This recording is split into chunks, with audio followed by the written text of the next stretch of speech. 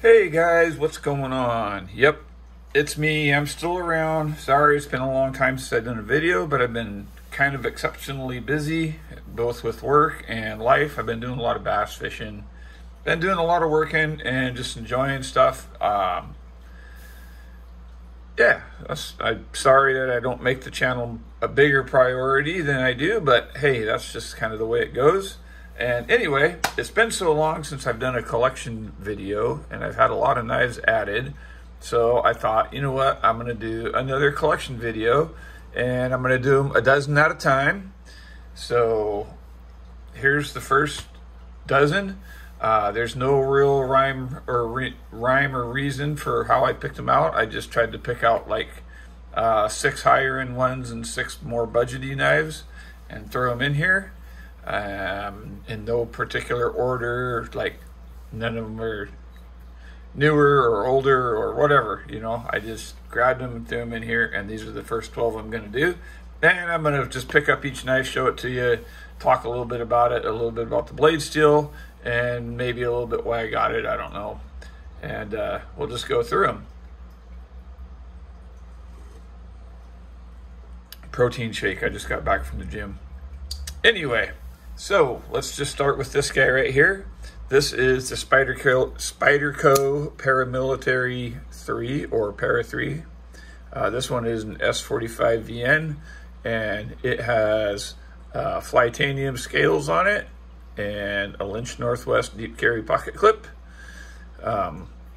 Because G10's okay. I kind of like G10, but on knives like this that are a little bit fancier, a little bit nicer, I kind of like titanium. I'm kind of a titanium junkie, maybe just a little bit. CPM S45 VN steel, really, really nice. I like it a lot.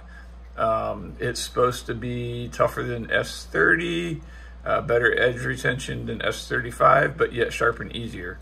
I have no idea how they do that. I'm not a steel magnate. I don't know everything about it. I do go kind of study them a little bit from the steel maker charts and what have you, but I am in no means a professional. I just know I like this a lot because it is easier to sharpen. It's much easier to sharpen than S35 in my opinion. You can strop it right up and it gets ready to sharpen, holds an edge for a good while. It's got that compression lock, so you got nice action. And although it's really big this way, it's not very big this way, so it kind of fits really nice in the pocket. Great little EDC knife. I'm thinking about maybe getting a lightweight one of these days, but we'll see. The next one is the Demco AD 20.5. This is not one of the fancy ones. This is one of the cheaper. I think I paid 140 bucks for this, or 130, something like that. This is the one that I got from White Mountain Knives. These are Berkshire Forge titanium scales and Berkshire Forge titanium backspacer. Not the regular factory ones. The factory ones are really cheap and I don't like them, so that's why I put these on here. This is AUS 10, which is okay. It's all right. It's not a super steel by any means, but it's fine. It sharpens really easy. I really like this shark lock, I think is what he calls it. And the funny part is about the shark lock is when you reach over the top to use this chimping, it doesn't really bother you. So that's kind of nice. It's got really fidgety friendly action. And the finger hole works. So stone wash blade. I believe there's some steel liners in there, nested in that titanium. Yeah, you can see them right there. Pretty decent factory clip. I have not seen a rollover clip for these. It's not a very deep carry, but whatever. It's a little bit heavy when you put the titanium scales on it, but man, is it solid. It's a solid knife. I really like it. Next one is a Kaiser. And I got this one on sale on closeout. I don't know if it's still available. You could probably find it somewhere. This is the Kaiser Pelican Small. Yeah, that's supposed to be a small or mini. I guess they call it. And I've never seen a bigger one. Now you can get these. Concept makes a Pelican. Same basic knife, same basic blade shape. Spear point blade. Really cool. Excellent action. I love the fact that you can choke up here and get your thumb up here. Thumb studs, really nice thumb studs that don't hurt your fingers and you can still get traction on. And really, really nice action. Titanium, somewhat deep carry pocket clip. There's only about 1/4 inch or so left hanging out. Gear drive, backspacer. There is interior milling in there. I'm gonna have to get a flashlight there. You can kind of see it in there. So it's not super heavy carry. S35VN steel. S35VN is the upgrade from S30. Edge retention, in my opinion, is not a whole lot better than S30, and it is a little bit more difficult to sharpen, but supposedly it's tougher and doesn't chip as easy, although I try to be careful and not chip my knives, so not really an issue. Now on the budget side, I just got this one the other day, and I think it's still on sale at Blade HQ for like $39. This is the Ferrum Forge Gent. I really like this. This thing is just such a super smooth flipper, like most Ferrum Forges are. It's got your alphabet soup steel, unfortunately, or for whatever. I mean, for the price, I guess it's all right. 9CR is not bad. Liner lock, bearings, all that good stuff. Ground really thin. I believe this is made either by We or whatever, one of We's under companies, Civivi maybe, I don't know. Gray G10, deep carry clip, flush, screws all in flush and everything. Hourglass standoffs, kind of a shadow box design. Great knife, great slicer. Really good action, very fidgety. And I love their pivot. Their pivot's really cool. CJRB Pyrite. The blade is great. The handle's great. The choil's great. The jimping's okay. It doesn't really do much. Button lock is really good. Sorry, that's me. Great fidgety knife. I do not like that kind of thumb stud, that volcano pointed thumb stud, at least not on this knife. For some reason, I guess it's just the way you have to dig in there because it's not further out. I'm going to show you the same kind of stud on another knife that actually works better, but it's the same shape. But this one, after a while, starts hurting my thumb. That pointiness, it just, I don't know, because it's all you can really reach. If it was just a little bit further up or maybe just a little bit further back, I don't know, it would be better. I want to get one of those CJRBs with the slot, with the finger slot. I just haven't gotten around to it yet. But anyway, good knife, deep carry pocket clip, flush mounted screws, kind of, sort of. Not a flush mounted clip, left to right carry. So anyway, and I think this is supposed to be the one in my 400 subscriber giveaway, if and when I ever get to 400 subscribers. I don't really push for subscribers, and I probably don't put out enough content, but that's okay.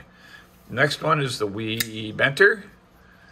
What is up, guys? That guy, Ben, is the designer of this, made by Wee. Yes, it's a user. Yes, I've used it a lot. I bought this knife when they very first came out, and within like days, they ran out of blue ones, so I had to settle for a black one. This is the S35VN steel model. Liner lock, made by Wee. Deep carry pocket clip. Nice and flush, doesn't hang up on any screws or anything. Extra deep carry is actually past the end of the knife a little bit. So, really nice blade shape. Nothing really super exciting to talk about. It's just a really well designed, really nice knife. I like the thumb studs. I like the fidget factor. It's just a good knife. Nothing great, nothing fancy, just a really good knife. Well built. So that's that one. Next one down here. CRKT. This is, I think, my only CRKT, and this is the Ken Onion Design Slacker. And it's in one of their alphabet soup steels. I don't even know, K350KXP. It's lead on a blade shape, basically. Doesn't hold an edge very well, sharpens up really easy. You know, it's kind of that AUS 8, maybe, probably not even as good as AUS 8 steels. If this was in 154 cm, this would be an excellent knife. This would be incredible. Aluminum handles, aluminum backspacer, and then of course the whole thing with the quick disassembly and reassembly, which actually works really well. Everything else about this knife is excellent. The flipping action is really good. The traction on here is just right. The machining is actually pretty nicely done. I don't know why they seem to like to fall short of steel. I love the placement on the jimping. It's right where your thumb goes. It's not way back here. It's not way up there. It's perfect. So anyway, but I still love carrying it. I love that micro deep carry pocket clip. Even though it's got the button screws that stick up a little bit, it still works pretty good. It's really nice. Just don't know why they didn't put better steel. Doesn't even have to be excellent steel, but just better than whatever that is. Back to the high end. This is the Matzy knife. And this is made by Bestech. I just got this one not too long ago. There you go, Matzy. It's, although I can't find it anywhere on the blade, it's M390, supposedly. It's got a very interesting lock engagement. If you look how that lock bar is inside there, it's just, I don't know, it's just kind of different. It has excellent action. And it has a very unique flipper. That's the flipper tab. You got a nice little landing spot right there. It is numbered. So you can flip it as well.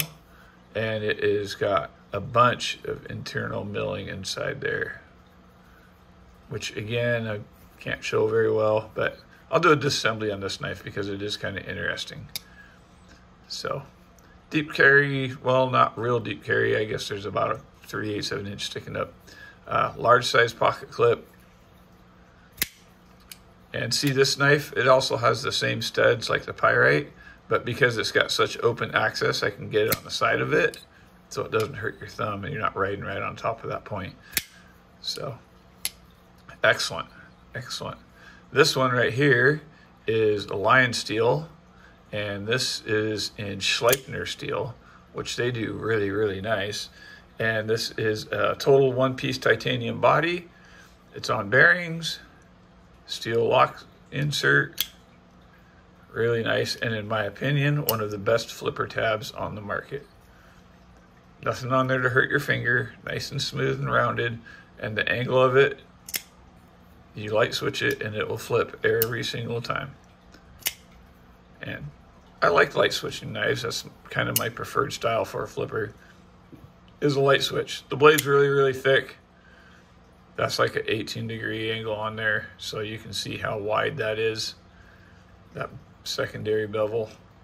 But man, Schleipner, I know Lion Steel gets a lot of flack for their M390 and stuff because they say they don't, you know, harden it hard enough.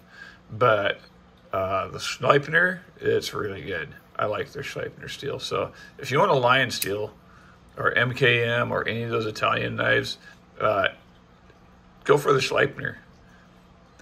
I like it. I like all that milling, and the titanium is really cool. So yeah, great knife. Oh, and then it's got this little gimmicky thing. This is called a roto block. You turn it like that, and it locks your lock bar in place to give you fixed blade strength, although I never use it. So I'm actually surprised it still turns. I've had this knife for a long time. It's one of the oldest knives in my collection. So I got it when they very first came out. This is the 22 size. 21, I believe, is bigger, if I got that right. This one here, this is the Quiet Carry Drift. This is a completely 100% rust-proof knife. Titanium doesn't rust. Vanex steel doesn't rust. LC200N parts don't rust. So pretty cool, pretty nice. Centering on it is always kind of dodgy with this knife. It's never actually perfect. See, I can't seem, even though I've Loctited it a bunch of times, it always seems to work loose. So, and I'm not going to use red on there. I just use, I don't even use Loctite. I'm probably going to have to get some Loctite on a stick. I haven't tried that, but I use this Vibratite, and this stuff just kind of stays loose. It doesn't like get really hard. So, but very expensive knife, I think, for the size, but man, it's just a really nice little EDC, real comfortable in the hands. And it took me a while it kind of grew on me a little bit. I didn't really love it at first because it wouldn't stay centered, and I couldn't seem to get it to hold a really good edge on the steel. But now it's doing really good. After a few sharpenings, it's really nice. And then, like I said, it kind of broke in, now it centers better, but just doesn't want to stay. So, but I'll see if I can fix that. Next up, this is the CJRB Ruffian. Another budget knife. I think you can get these for like 40 bucks on Amazon, cheaper than the Pyrite. And in my opinion, it's actually a better knife than the Pyrite. Just my opinion. I think you get more flare. The design is something different to look at. It's not just your ordinary, like this. To me, you can look at this and look at the bug out, and they're same. I mean, drop point, blah, blah, blah. It's a good knife, don't get me wrong, but sometimes I like something that looks a little different, and this looks different. And this is a Dirk Pinkerton design. I love saying that. Like I said before, if I was a knife designer and I could change my name and have any name I wanted, I would want it to be Dirk Pinkerton. Dirk Pinkerton, I love it. It sounds like a knife designer. It's got really cool, kind of different jimping that goes all the way up, which is nice. It's ground, it's super thin. It's that RPM 9 steel, which seems to be pretty nice. Liner lock, only one deployment method. Deep carry pocket clip that can go on all four corners. Cool looking little pivot ring, purple G10. I mean, nested liners. Great. A lot of stuff that this knife doesn't have, this knife does have, and yet this knife is cheaper. So what do you know about that? Hourglass standoffs. Finger flicker. You can finger flick it. If I had any skill, I could thumb flick it too. I'm just a better finger flicker. So, great. Awesome knife. I really like it. I like it a lot. I wish I carried it more. I should carry it more. It's one of those knives that, you know, you look at it and, oh, I sure like that, and then you hardly ever pick it up and carry it for whatever reason. Can I have a drink of my protein shake?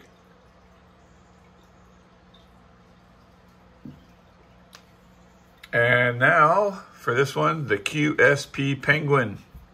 Also a great knife. Some studs are a little bit tall. They like to snag your pants, but they work really good. Nice, super easy access. They don't hurt your finger because you can get on the side of them, and they're not totally volcanoed out. They're a little bit, but not terribly bad. This one is on Teflon washers, but I don't know, super smooth. Shred CF blue, steel liners, not skeletonized. But this knife was $36, I think. So, super bargain. D2 blade, Warncliffe sheep's foot kind of thing. Has a pretty decent edge on it. Great ergonomics because it's basically a stick. And like I said, great action. Really good knife. I like it a lot.